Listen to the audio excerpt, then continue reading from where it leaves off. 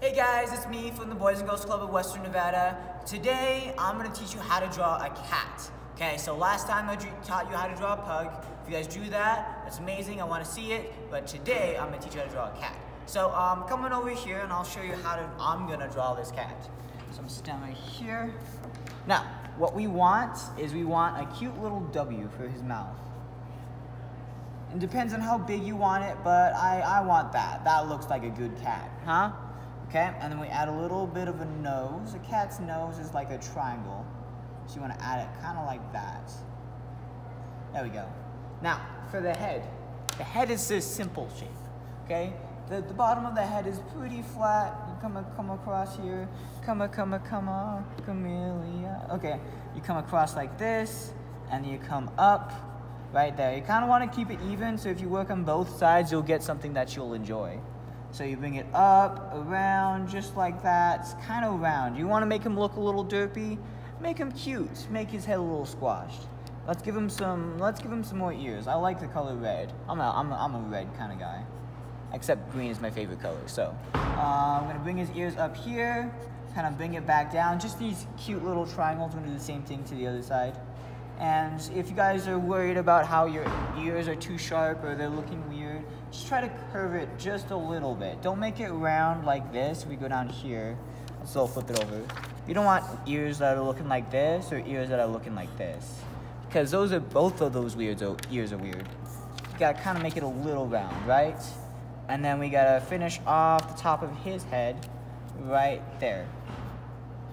There we go. Perfect. Now we're gonna give him a little fluff in his ears, because all cats have that. Did you guys know that? All cats have that little bit of fluff. And if your cat doesn't, your cat's weird. Anyway, let's go find something black. Let's go find something black to fill in his eyes, right? So if you can do whatever you want with a cat's eyes, you can do whatever you want with your cat. With my cat, I'm gonna give him just a little bit of a line right here, kind of fill it out just a little bit, make it almost like a sharp oval. So we're doing that with his other eye too, giving these two little sharp ovals, right? Let's give him some meanie brows, huh? Yeah, that's a good looking cat. I love cats that are mean, because I could say that they have personality. So what we're gonna do next is we're gonna give him a body.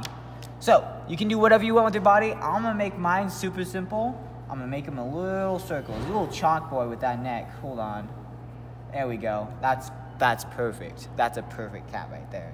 If you have cats that look like this, come send pictures to me, because I would love to see your cat. And then we're gonna give him a little bit of fluff right here. And 1, 2, 3, you have your kitten. In my case, I have a very large cat. My cat ate a lot of food today, and he's a little chunky. So don't be mean to my cat. Anyway, so that's my cat. Come show us your own cats, draw your own cats, make your cats however you want. You can make your cats with sharp ears. It doesn't matter. There's a whole bunch of ways you can draw cats. What I recommend is finding something online and using it as a reference, because that's what a lot of artists do. They look at something that they can draw and they try drawing it. And if you want to challenge yourself that way, that's a good way to get better at doing art.